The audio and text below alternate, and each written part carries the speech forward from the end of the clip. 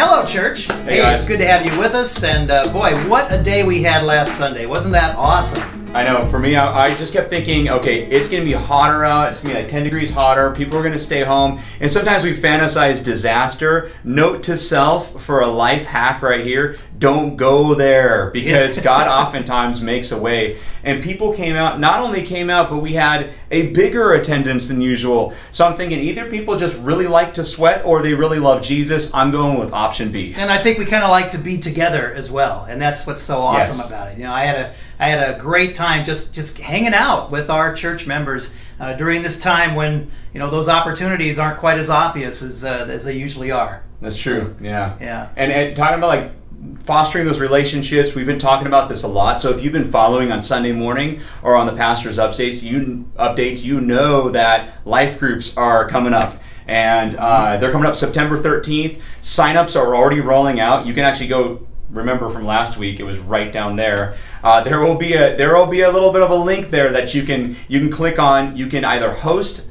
one, so host people in your house or wherever you're going to meet, or you can join one, and we're going to be rolling out those options this week. Yeah, and speaking of this week, this coming Sunday, I know the big question I was getting last Sunday is what about moving back into the church? And I got to tell you guys, I really do like the fact that we are all together. When we move back into the church, you know, what's going to happen is that there's some people that aren't going to be able to go in there, and we're going to have people outside and people inside. And I just think it is so much better that we are all together, worshiping together out front. And so for the time being, we're going to stay outside and we're going to worship the Lord and, you know, under His canopy. It's supposed to be about 10 degrees. I don't know why I looked at my watch, but it's going to be about 10 degrees cooler this week. I don't know if cooler is how you want to describe it, but honestly, guys, it is really comfortable in the shade. And as long as you're preaching, it's even pretty comfortable in the sun. But I'm the only one that gets to experience that. So, by the way, for the rest of you, don't worry about me being in the sun. I enjoy it. It's where I would prefer to be.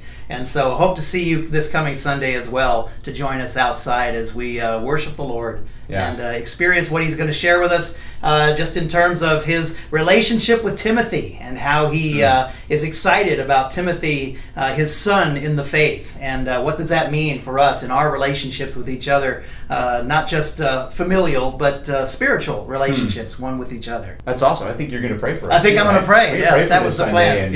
And our weeks and whatever's going on. We're following the plan that we didn't write down for this one. So let's pray together. Father, we just thank you so much for how you are working. Lord, I'll speak for myself, Father. I just thank you how you have taken this whole pandemic and this COVID-19, and it really is in many ways becoming more and more an opportunity for us to see that all things do work together for good. Now, that doesn't mean that there's all good things. Obviously, there aren't. There are people that are sick. There are people that have died.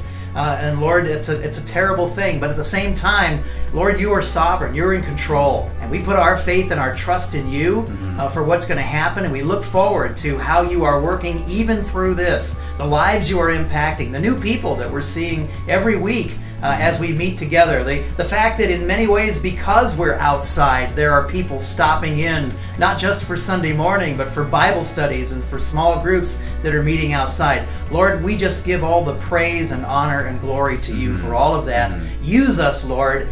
Give us wisdom and insight, particularly those of us in leadership making those decisions. But Father, above all, we just want to stay close to you and follow your will in all that we say and all that we do. And we look forward to that even this coming Sunday as we meet together once again. Lord, be with us throughout this week. We pray this in the name of your Son, Jesus Christ. Amen. Amen. Guys, we'll see you throughout the week, and we will see you on Sunday. All right. Have a great week.